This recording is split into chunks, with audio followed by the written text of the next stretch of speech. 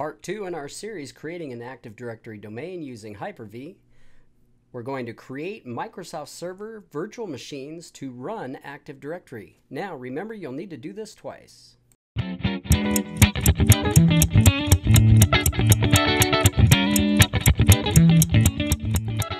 So folks, in the second part of this video, we're going to go ahead and create our very first virtual machine. We're going to create a Windows Server 2012 R2 virtual machine. As you can see, I'm using the Remote Desktop Connection Manager available for free out at Microsoft to essentially VPN in and connect to my base server. So this is my base server. Now, if you're watching the Windows 10 version of this, everything I'm going to do is exactly the same on Windows 10 as it is out here. The only reason I'm not doing it on Windows 10 is because as I connect with Remote Desktop Connection Manager, I can give you a better presentation, better screens of what I'm doing. So basically, we've already installed HyperV. I'm just going to go out, click on the Windows, and open up the HyperV management tool. And as you can see, I have no virtual machines. Now, I just want to introduce you to a couple things that you should be familiar with. First are the HyperV settings, okay? Now, these are, I'm pretty sure, the same on Windows 10 or HyperV installed on a client as well as on a server. So as you can see here, the virtual hard disks are going to be stored out at C, users, public, documents, etc. This way, by being out at public, other people can log in. They're going to be able to get to these files, okay? You may choose to change these.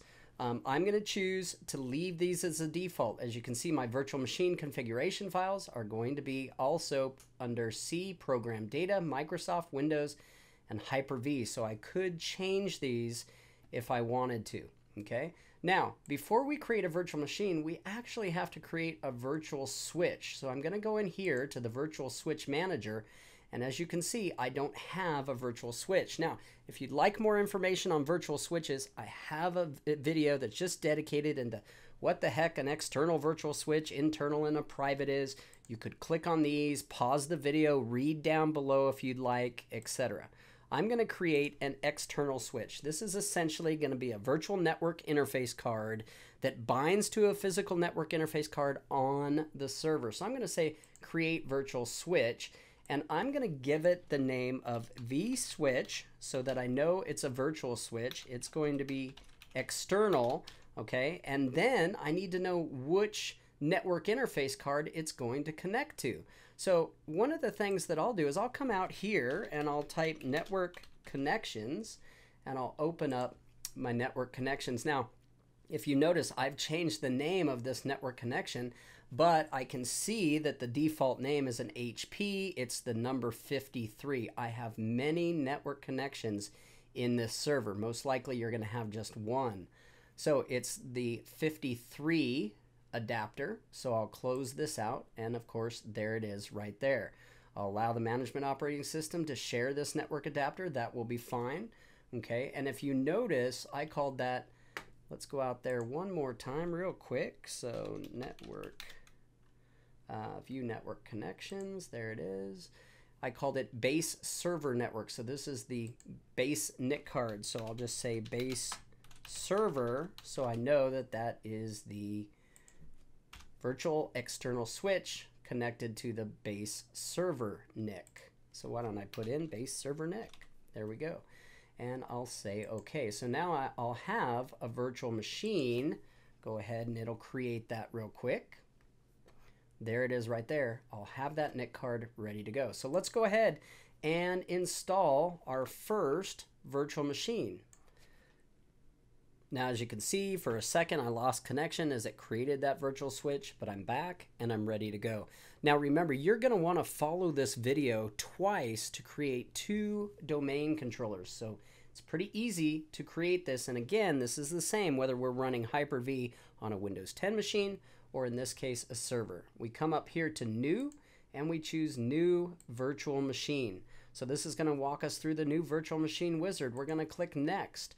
We're going to give this virtual machine a name. I like to give it the computer name that I will associate with this server. So in my case, I'm going to be doing, let me redo that, MIIM, that's Master IT in Minutes. That's what my domain will be. This will be a DC, a domain controller, and I like to go 0001 dash, and then I'll go win 2012 R2. So what this will be is it'll be a Windows 2012 R2 machine. Notice by having the 0001, I can have 9,999 types of servers. So for a file server, I'll do FS. For, an email server, I might do EM. For a desktop, I'll do DSK. I can really grow my network having 9,099 possible machine names. So then I'll click next. Now in this case, I'm going to pick generation 2. Okay, so you can see the guest operating systems that are supported here. I get some additional features and functionalities, large drive spaces, etc. I'll choose next. Now here, I'm going to go ahead and, as you know, I've got 64 gigs of RAM on this machine, so I'll go ahead and give it 4 gigs for this server, and I'm not going to choose use dynamic memory for this virtual machine. Now, if you're on a Windows machine, you have 8 gigs of RAM, choose dynamic memory. You're building a lab, you don't care if it performs great. In this case, I'll give it 4 gigs because I have ample memory. I would suggest 2 gigs at least for a server. Choose next. Now here's that connection we made, and we're going to choose the virtual switch. This way, my virtual machine will have a network interface card, a virtual connection to the internet so that we can update it. I'll choose next. There's the virtual hard disk. This is a lab environment. I don't need a huge C drive, so I'm going to just choose 60 gig and choose next. I'm going to install the operating system. Now, I've already installed out on documents here. I've got the installation files ready to go. So installation, there's my 2012 R2. You're going to want to make sure that you have legally licensed software or a legal trial version when you install this. We'll click on here. We'll choose next. This will give me a summary of all the things that I chose. If I need to, I can go back and I'll choose finish. Now it's going to go ahead and create that virtual hard disk, create the virtual machine configuration real quick, and then we'll be able to fire up this machine and install the OS. So you're watching this in real time. I'm going to go ahead and choose connect to connect to this virtual machine, and I'm going to start it. Now before I start it, let me show you that by attaching that ISO, you'll see it attached it to that virtual DVD drive. So there's the ISO. So this would be as if it was a physical machine. I go ahead and click start. It's starting the machine. It'll find the drive. Looks like I missed that. Let me try again. There we go.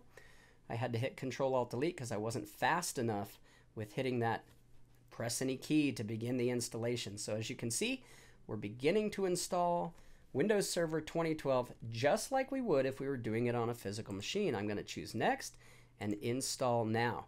Now this is going to bring up a place that I need to put my license key. When it does that, I'm going to pause the video. I'm going to put in my license key so I'm not sharing it with the world, and I'll come right back after I click next. Hold on.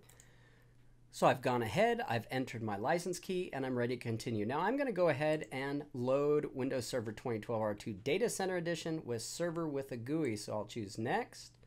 After selecting that, I'll accept the license terms. Make sure you're reading these license terms. And then I'm going to do a custom install. That way I can install it on that virtual hard disk that we created when we instantiated the wizard. I'll say next, and it'll walk through the process. Now this should be fairly quick. It's going to copy the Windows files. I have them loaded locally on my machine. It's going to then do the files, get ready for the installation. I'm going to go ahead and pause while it does this.